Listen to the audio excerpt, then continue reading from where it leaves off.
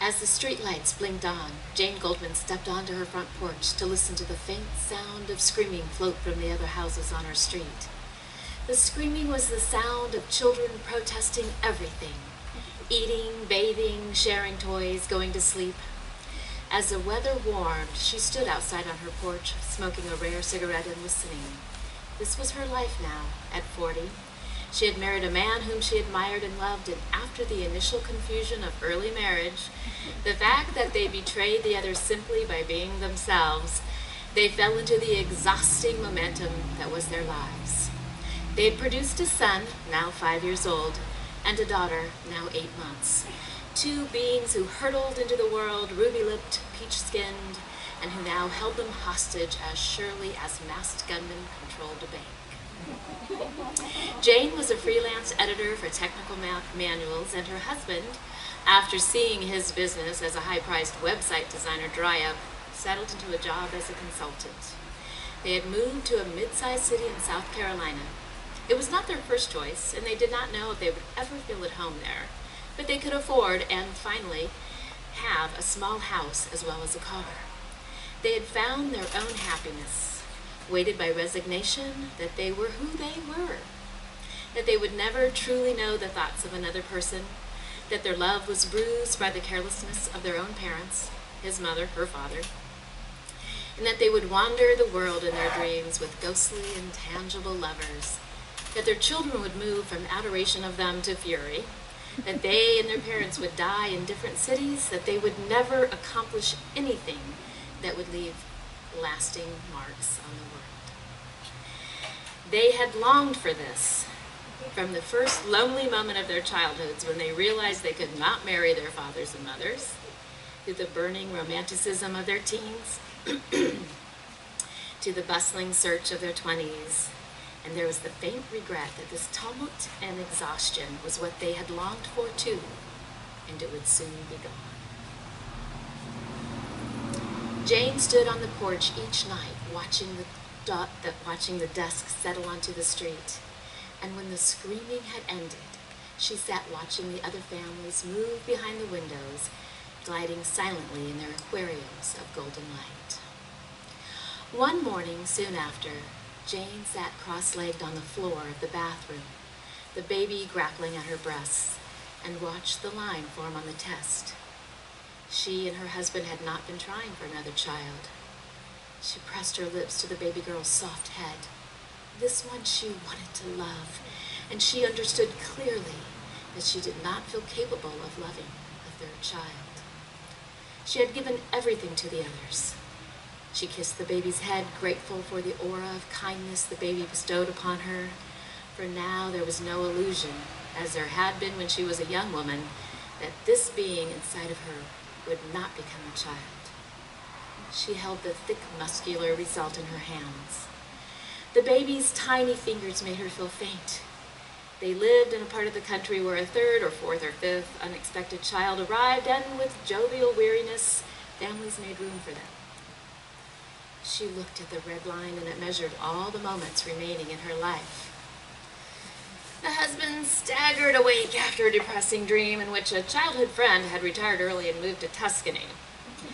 The kitchen smelled fetid, as though an animal had crawled into a corner and died.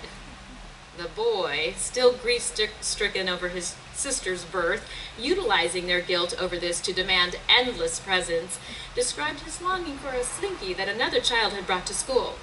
"I did want it," he wailed in a monotone. "I did, I did, I did." He wanted to wear his Superman shirt with a red cape attached to his shoulders and spent his breakfast leaping out of his seat, trying to shoot his sister with a plastic gun. She, too, already had preferences, and screamed until Jane put her into a purple outfit with fluffy bunny ears. They wanted to be anything but human. Her husband could not find anything to put on his lunch sandwich and, with a sort of martyr defiance, slapped margarine on bread. "What a man does to save money," he murmured. "Now, why didn't you buy your lunch?" she asked. "Do you know how much that costs?" he said.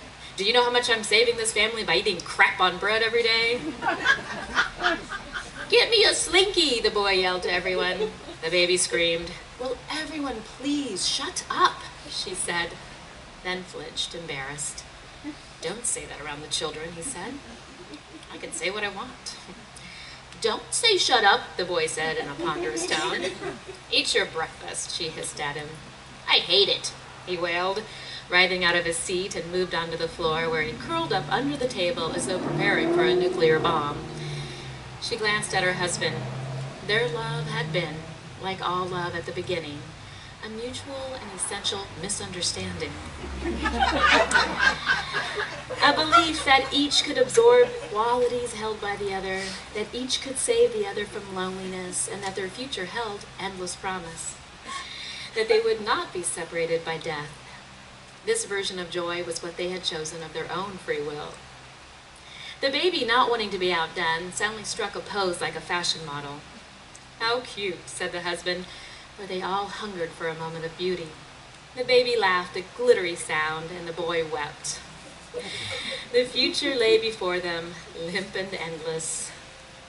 The husband got on his knees by the son. "Come now," he said, his voice exquisite with tenderness. "You're a big boy now." He pleaded for maturity for 5 minutes, and when his voice was about to snap, the boy crawled out, donned a backpack, which made him resemble a miniature college student. He turned around delighted, so they all applauded. Their son ran out to the lawn. There was sweet green freshness in the morning air. It was a Tuesday. She believed she was 6 weeks along, and there was a bad taste in her mouth of ash.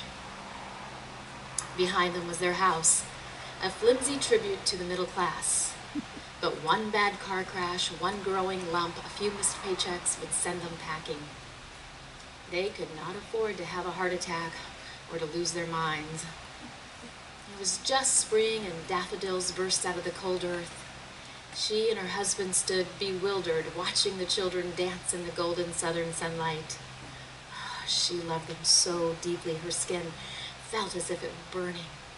And she also knew that her love, which she had thought contained boundless wealth, could be handed out to dozens, hundreds, had its finite limits as well.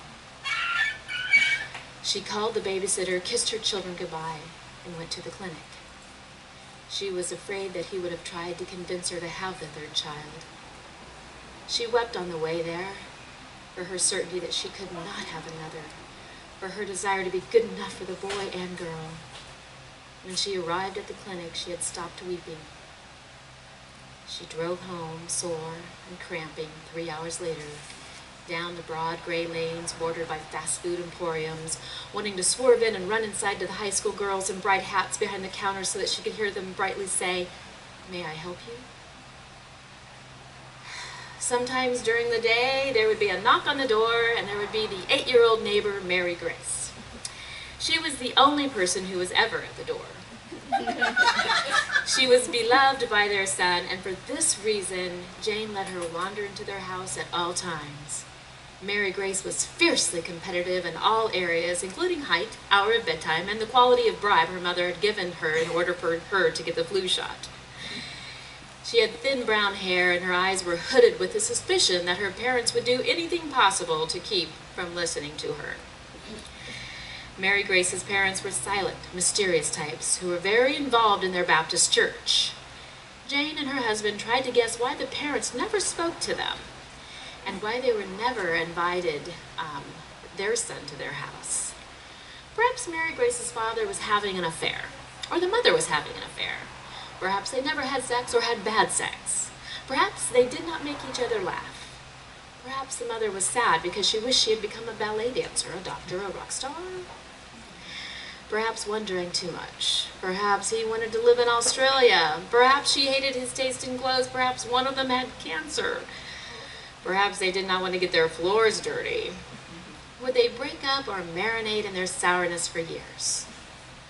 Mary Grace's parents did not set up any sort of social life for her. Jane noticed the wife spending most of her free time snipping their front hedge with gardening implements that were large and vicious. Jane saw the husband on his dutiful evening walks around the block, his eyes cast down, his feet lifting in a peculiar way so that he seemed to be tiptoeing across ice. Mary Grace scuttled over to Jane's at least once a day, neatly dressed and clean, but always with the demeanor of someone who was starving. That day, she was grateful for the girl's knock. Jane had returned from the clinic and opened the door to her home slowly, as if she were an intruder. The children noticed nothing. Their absorption in their own crisis was complete. They saw only that she was their mother and fell toward her. She was aching and exhausted, but the babysitter couldn't stay. Jane needed a stranger in the kitchen, someone to speak, because she could not. "Let's make a magic potion," Mary Grace announced. She believed touchingly that she could realize her great dreams in their home. The girl rushed into the kitchen, her greedy hands rummaged through drawers, plucked juice boxes from the cupboards. "We need to make magic potion. We need olive oil, lemonade, baking soda, seltzer." "Yes," her son said, gazing at Mary Grace. Jane brought the items over, and Mary Grace poured them carefully into a glass. Her son was now whispering to her, his face intent, and the girl said, rolling her eyes, "No, it will not make you into a cheetah." Jane looked at Mary Grace. "He can become a cheetah if he wants," Jane broke in. "Then I want to become a princess," said Mary Grace. She brought them some vinegar and mayonnaise and seltzer and watched them stir their concoction. Mary Grace looked up and said, "My mother's doing a fitness video. She wants to get to her high school weight." "Oh," said Jane. "She was going to become a fitness instructor, but then she was dating my dad, and they knew each other 3 weeks, and then she dropped everything to have me." She giggled frantically, as though she was not sure what sound to make. Then Mary Grace grasped Jane's forearm. The girl's nails were long and sharp. "Can we add perfume to make princesses?" she asked. Jane allowed the girl to hold her arm for a moment. "No," she said. She patted Mary Grace's hand carefully. "I'm sure she's very glad she has you," she said, and reached up to a cabinet for some baking soda. Mary Grace released her hand. "Well, then she had my brother like that, boom, and then my sister, and she says if she gets back to her high school weight, she'll look 17 again." Mary Grace took the baking soda, poured it in, and the mixture began to fizz and rise. The children shrieked at the possibilities implied in this, and when the potion puttered out, she looked towards Jane. "More!" called her son. "I want a snack now," Mary Grace said. Jane opened the refrigerator. She felt more blood slip out of her, sharply took a breath. "Do you want some carrots?" she asked. "I want ice cream with hot fudge syrup," said the girl. "Please." In Boston, where Jane used to live, her husband had a successful business constructing corporate websites, but he most enjoyed helping people create elaborate personal shrines that floated in no place on earth. People wanted all sorts of things on them. Personal philosophy, photos, both personal and professional, diary fragments, links to other people whom they admired but to whom they had no connection. Her husband understood their desire to communicate their best selves with the unknown, invisible public. A shy person, he had forced himself to become sociable and liked convincing people of all the intimate facts they needed to tell strangers about themselves. When they met, he was exuberant, and she was disdainful of websites. She was the only person he had ever met who did not want one for herself. "Don't you want people to click and find out all about you?" he asked. "Your achievements and innermost thoughts?" He was leaning on one arm against a wall, clutching cheap wine in a plastic glass. "No," she said. He sensed she was holding back, and that made her appear to conceal something deeply valuable. She admired his shamelessness, the way he could go up to anyone at a party and convince them to create a monument to themselves. They had both stumbled out of families in which they felt they did not belong. She, second of 4, he, oldest of 3. He had a beautiful, careless mother who had left the family for 2 years when he was 7. This created in him a sharp, first practicality, a need to ingratiate himself and to hoard money. She had been belittled by her father for years and had cultivated the aloofness of the shy. The economy quickly broke apart their life. People and companies were running out of money to create themselves in an invisible space. She had been working as an editor for a small publisher, and that was the first job she had lost simply because the company was folding. Their rent was shooting up, they were in their late 30s with a 3-year-old, another on the way, and nothing saved for retirement. It was time to move on. Her husband came home that evening in a cheerful, determined mood, armed with a new digital camera. He wanted to take pictures of them in the garden and arrange them on a website that would record the children's growth as well as that of various vegetables and flowers they had recently planted. The routine quality of his new job sometimes filled him with a manic, expansive energy. So many parts of him were unused. The camera had cost $345. We can do this every few days, he said. We can tell people about it. They can click from everywhere and see our garden. We can start a trend. He tried with difficulty to arrange the children beside the plot of dirt. She did not want him to take a picture of her. She did not want to see a picture of her face on this day. We need more good pictures of you, he said, irritation flickering across his face. I look tired, she said. No, you don't. You need a picture with pearls, holding a rose, Jackie Kennedy, a socialite surrounded by her darling cherubs, he laughed. Oh, right, she said. It was a sweet but cliched worldview that he reverted to when he felt uprooted, and it comforted him. He had nurtured it when he was alone and neglected as a child and formed his idea of happiness, what his family and love should be. She had been the daughter of nervous parents who cut up apples in her lunch so she would not choke and drove only on the right side of the road, and she had been drawn to his point of view when they were dating. She remembered the first time she saw his childhood house in a suburban tract in Los Angeles. It was a small house that attempted to resemble a southern mansion with columns on the porch and a trim rose bed in the front. There was something in the stalwart embrace of other people's taste that made Jane envious, not of the house so much as the purity of longing. She heard the children shriek, and there was no such simplicity. Your own family was the death of it. Come on, he said, throw something on, wash your face. She looked at him. What's wrong, he asked. She did not want to injure his perception of himself as a good person, but she knew that now at night he clutched his pillow as though he were drowning. Her family stumbled around the barren garden, hair lit up by the late afternoon sun. He was clutching his camera, eager to record the physical growth of his children. Look, she said to him, wanting him to see everything. The children were in bed, sleeping. She brought blankets to their chin, watched their breath rise in and out. Their eyelids twitched from fervent dreams. The sight of her children sleeping always brought up in her a love that was vast and irreproachable. No one could question this love. Oh, she remembered the first time she and her husband hired a babysitter and went to dinner. 2 months after their boy was born. They'd walked the streets 10 minutes from their home. They had hoped that when they sat down in a restaurant, they would enjoy the same easy joy of self-absorption. But they realized slowly they would never in their lives forget about him. The rest of the date they spent in stunned silence, understanding for the first time how this love would both nourish and entrap them for the rest of their lives. She sat beside her husband in bed.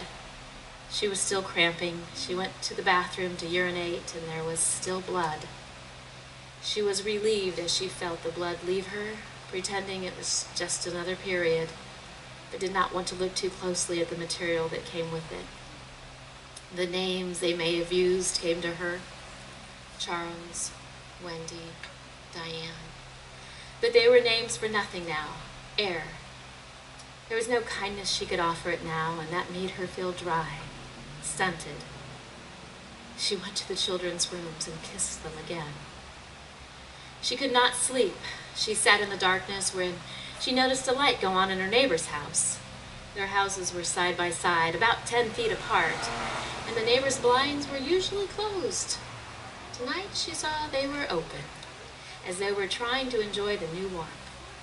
The mother had put up curtains, but they were sheer, and Jane could see right into their room. She saw Mary Grace's mother sitting on her bed. Their bedroom had been decorated with lukewarm blandness of a hotel room. and it was so clean as to deny any human interaction inside it. The mother wore a frilly aqua nightie that made her resemble a large, clumsy girl. She was sitting on the edge of the bed and suddenly pulled the nightie over her head. She was watching the husband, who wore bright boxer shorts and no shirt. The curtain lifted in the warm wind. The husband walked over to the wife, and she lifted her face for a kiss. The husband pulled her breast as though he was milking a cow. The wife's face was blank. "I know what you forgot. The detergent," she exclaimed in a clear voice. The husband drew back. His shoulders slumped as though he were begging. There was a quiet, and then Jane waited for his answer. "Sorry," he said. There was a plaintive quality to his word. His inability to come up with any sort of excuse seemed to designate everything about their future. The lights went off. She got out of bed and went downstairs. She told herself she needed to take out the garbage, but she just needed to get outside. Opening the door, the night was thick and black, and the air was fresh. She threw the bag of trash into the can and stood in front of her house. The cicadas sounded like an enormous machine. The sky was a riot of stars. She glanced around the empty street and began to run. Ah, the neighborhood was beautiful at this hour. Flowers and bushes randomly lit by small spotlights, as though each family wanted to illuminate some glorious part of itself. It was 10:30, and the only discernible human sound was the canned television laughter floating out of windows. The houses looked anchored to those neat green plots of land. How long until her neighbors wake up, shower, eat their cereal, argue, dress their children, weep, prepare dinner, sit by the television, make love, sleep? Oh, she ran quietly, the sidewalk damp under her naked feet. She smelled the flowers, the jasmine, honeysuckle, magnolia, sweet and ferocious and dark.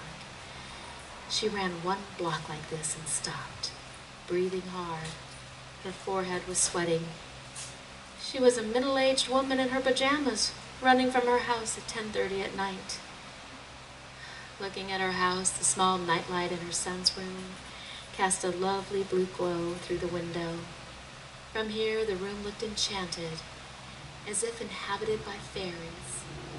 Her breathing slowed, and the night air felt cool in her lungs. When she glanced up to her neighbor's bedroom window, she noticed that their blinds were now shut. Mary Grace knocked on the door at 3:30 the next day. Jane thought she was dressed up early for Halloween, with a short blue accordion skirt and a t-shirt with a halo made out of rhinestones. It was actually a cheerleader outfit.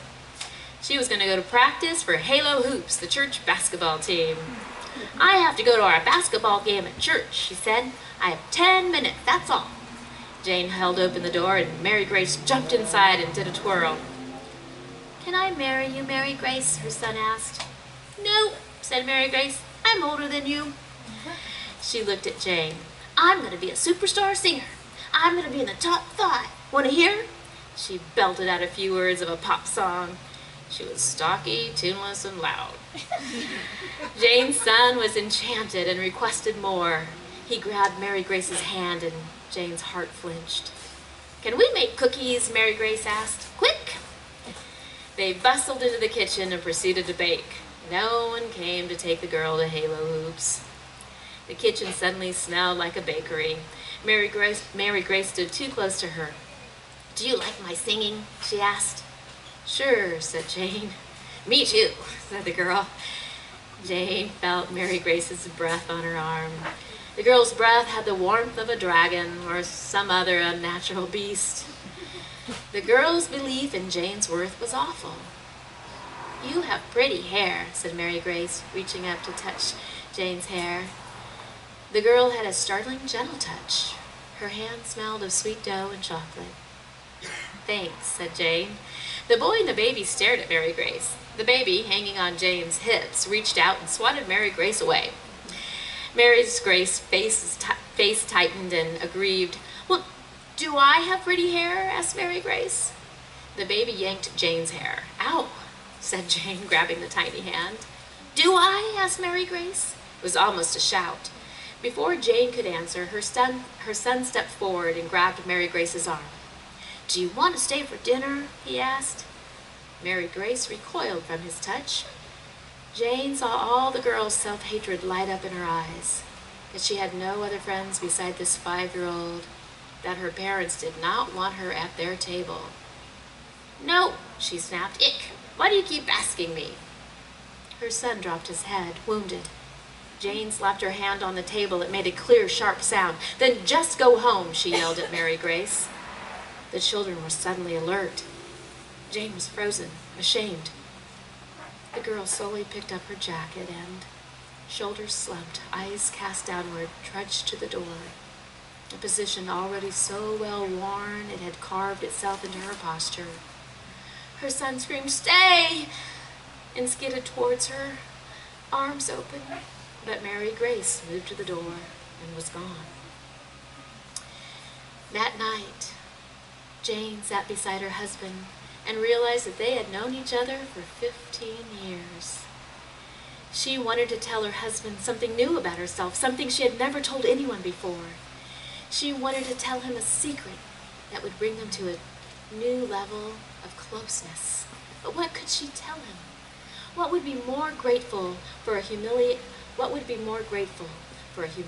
moment in her life or a transforming one? Did people love others based on the ways they had similarly debased themselves? Or the proud ways they had lifted themselves up? "What?" he asked, sensing a disturbance. I yelled at the girl. She was mean to our boy and I couldn't stand it. I shouldn't have. She turned around and left. "They already hate us," he said, and returned to his book. She was now revved up for an argument. "I'm wasting my life picking up towels. For every 10 towels I pick up, you pick up 1. I'm sick of it, and they smell like goats." Now he looked up. "I pick up towels. Plenty of them." "Not as many as me," she said. He jumped out of bed, standing on the balls of his feet like a boxer who had been secretly preparing for this barrage, and grabbed a robe and tossed it over himself. "Ugh, what do I give up for this family? Look at this leg." He held it out. "If I had any time at all to exercise it, I would be able to get in great shape. I could run a marathon. I could make love 10 times a day." The edge in his voice, the raw and bottomless yearning, was so sharply reminiscent of her own father during her childhood that she felt time as a funnel. She'd been emptied into her old home. Same person, but just a different size. He sank down into his chair and began to tap his foot nervously, looking anywhere but at her.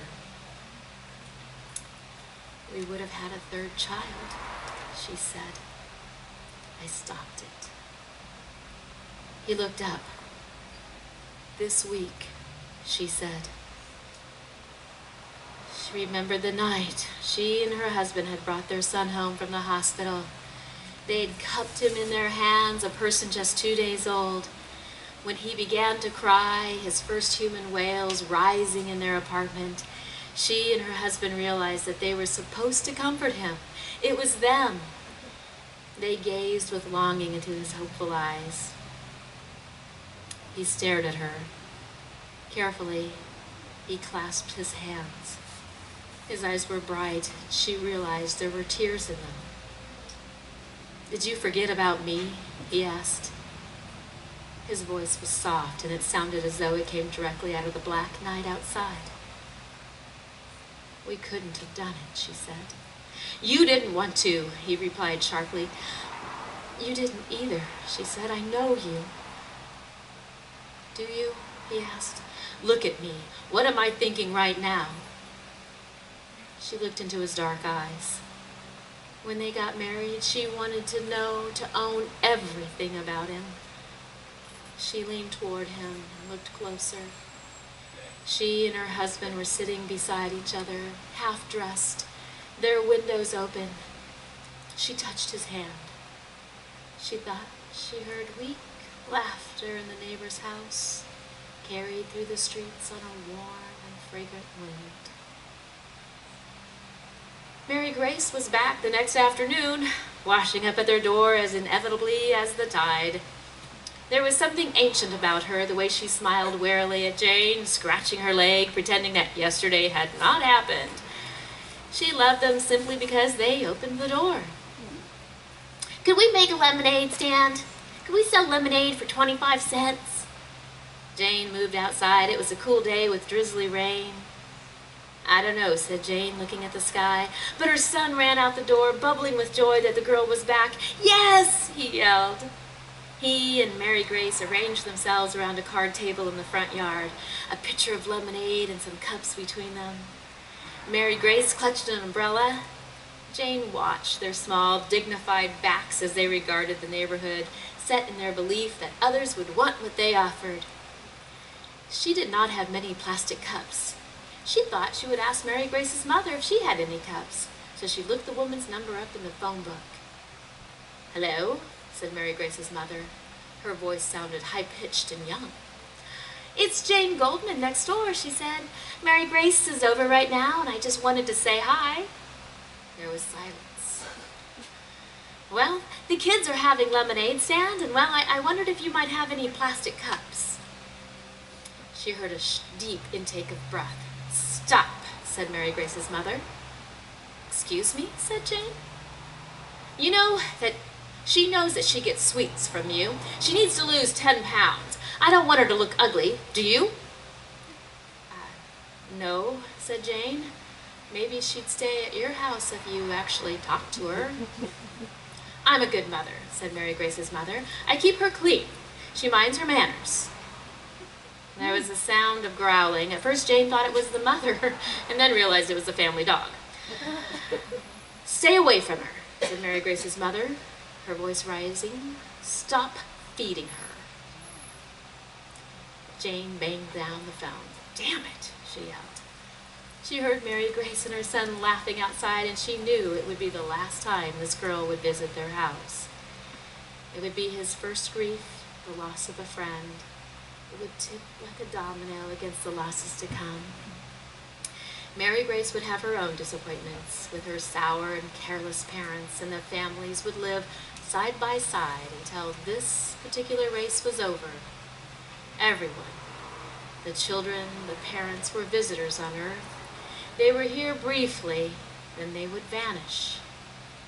The children sat stalwart behind a plastic pitcher. The clouds broke apart and the sunlight fell upon them. She went and bought a cup for $1 because she had no change. Others bought lemonade too, with dollars, and the children still had no change. And within an hour they had $10. The children were gleeful at the unexpected riches.